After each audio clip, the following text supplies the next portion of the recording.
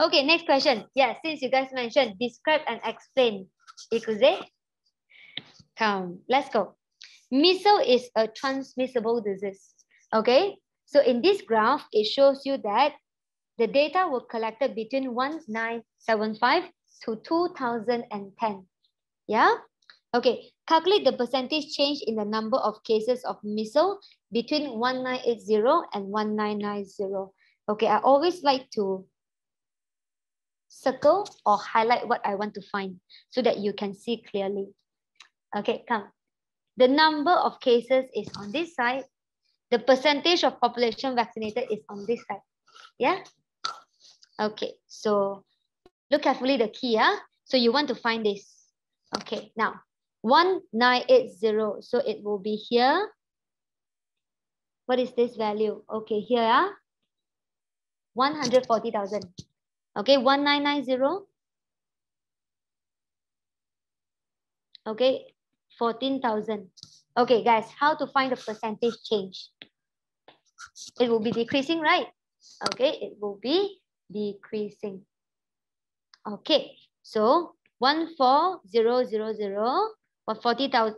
140,000 minus 14,000. Remember, guys, divided with the original one. Always divide with the original value. Okay, and times 100. Can you guys tell me what is the value? 90%. Thank you. Very good. Okay, always divide with the original value. Yeah? Okay, awesome. Okay, there is one more for this one.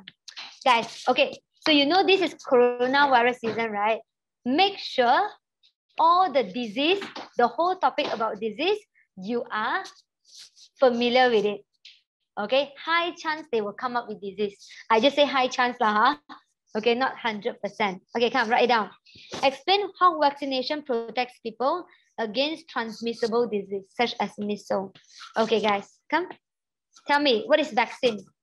What is it? What is it? Correct, correct. Yes. Weakened pathogen. Thank you, Jensen. Active immunity, correct. Okay, vaccination is injections of vaccine. Okay, which is what? Weakened or dead pathogen. Very good. Okay, so what is the importance of the vaccine? It will stimulate what? Trigger, not so soon, Afiq. Immune response, yes, mention immune response first. Too soon, you guys too soon. You have to mention immune response first.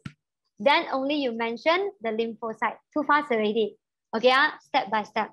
So we say that antigen present on the pathogen.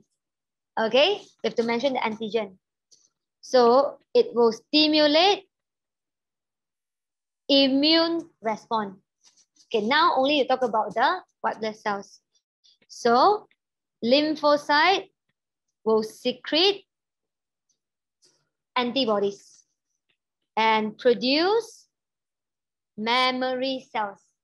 Memory cells will be the one that give you long-term immunity. Yeah? Okay, very good. Step by step, people.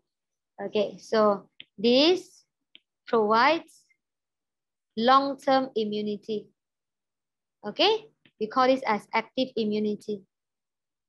So guys, don't so kanchong, okay? One by one first. Don't kanchong.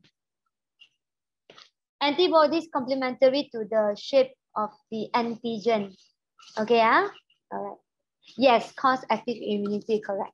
Okay, so injections of vaccine, which is a weakened, okay, or dead pathogen. Okay, you mentioned what is vaccine. Antigen present on the pathogen, guys. Please mention this, please, because this one just newly added to your syllabus. So I'm pretty sure they want you to mention this. Okay, which stimulate immune response. If it come out, finger crossed. Then your lymphocyte will secrete antibodies, 1 marks, and produce memory cells, 2 marks. Done. This will provide long-term immunity. Okay, or we call them as active immunity. Vaccination is a process. Vaccination is a process. What do you inject? Vaccine. And what is vaccine? Weakened or dead pathogen. Okay, guys, next one.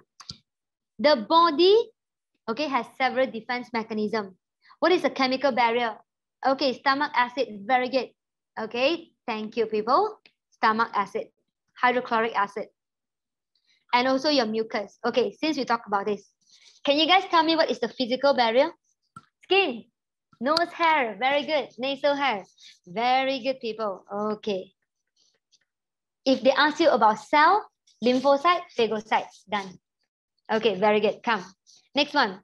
Describe the process of blood clotting. This is very straightforward, people. Okay, write it down. You have to mention what? Platelets. So the platelets will secrete chemical. Okay, so what does it convert? Stimulate the conversion of fibrinogen to fibrin. Okay, guys, a lot of you, yes, thank you. Soluble to insoluble. Thank you, Jensen. Correct. Yes. Okay. So remember, fibrinogen is soluble. Okay, you want to make it insoluble, ma? Right? Not only it can trap the wound. Okay, it can cover the wound. Okay, if you guys forget, the long one become the short one. The longer words become the shorter words. Fibrinogen become fibrin. Okay, insoluble. Secrete chemical. So if you mention platelets, you get 1 mark. You mention the conversion, you get 2 marks. Okay, now you have to mention what? It will form a mesh. It will form a mesh to trap the RBC. Okay, if you mention form a mesh, you get 3 marks. Done. That's it. Okay, that's it. No need to mention prothrombin to thrombin. Okay, no need. Because they removed from your syllabus already. Yay. So just this one. That's it. Okay, so means that, remember, blood clotting means what? You are trapping the red blood cells. You trap the red blood cells. This is blood clotting.